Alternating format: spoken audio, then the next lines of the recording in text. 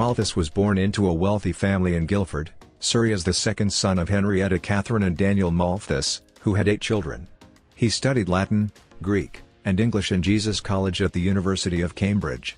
He earned an academic degree in 1791 and became a full-time professor in 2 years. He became a deacon after receiving ordination from the Church of England in 1797. But he said that helping the poor could accelerate population growth, thus plunging people into vicious cycles of poverty. In his Principles of Population, Malthus argued that population multiplies geometrically and food arithmetically. Therefore, if nothing is done, the world will head towards disaster due to food shortage. He argued that we have to restrict the growth of poor population in line with the level of food production. He also proposed measures for restricting population growth, and recommended preventive checks. But people who read the Principles of Population have been more interested in the prediction of catastrophe than his proposals for preventive measures. Even Prime Minister Pitt, who supported a growing population and helping the poor, shifted his position to withdrawal of all the laws on supplementary living subsidy or allowance. Malthus also claimed that people should be living in very unsanitary conditions in residential areas where the streets are so narrow so that epidemic diseases could spread rapidly. He also said that no further medical development should be done. He also argued that those who are not able to live by themselves do not deserve to live.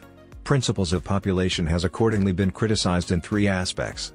First, Malthus made a statistical mistake as he did not analyze the problem of population based on empirical data. He overlooked the fact that the population in America was increasing with the influx of immigrants, and calculated population growth by deducting death rate from birth rate. Second, he failed to predict the development of technology and simply calculated the arithmetic growth of food supply. Third, population growth has been controlled by contraceptives and medicines. Humans have overcome challenges all the time and have matured in that process. Unlike his gloomy theories, Malthus was a humorous and sociable person.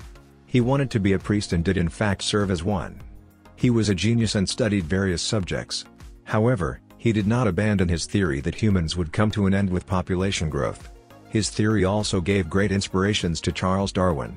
Darwin asserted that individuals compete for survival and only the ones most adapted to the environment can survive. Darwin called those who survive the results of natural selection. Inspired by Darwin, scholars of the time divided people into different classes. His theory was distorted and led to the mass extermination of Jews during World War II. Hitler ordered ethnic cleansing based on this kind of theory as he believed that Jews and immigrants were inferior. Malthus married in 1804 and had 3 children. Due to a congenital hair lip, he had his portrait drawn only in 1833. Thomas Malthus died in 1834 and was buried in Bath Abbey. Bestseller of Economics. Principles of Economics Graphic Edition.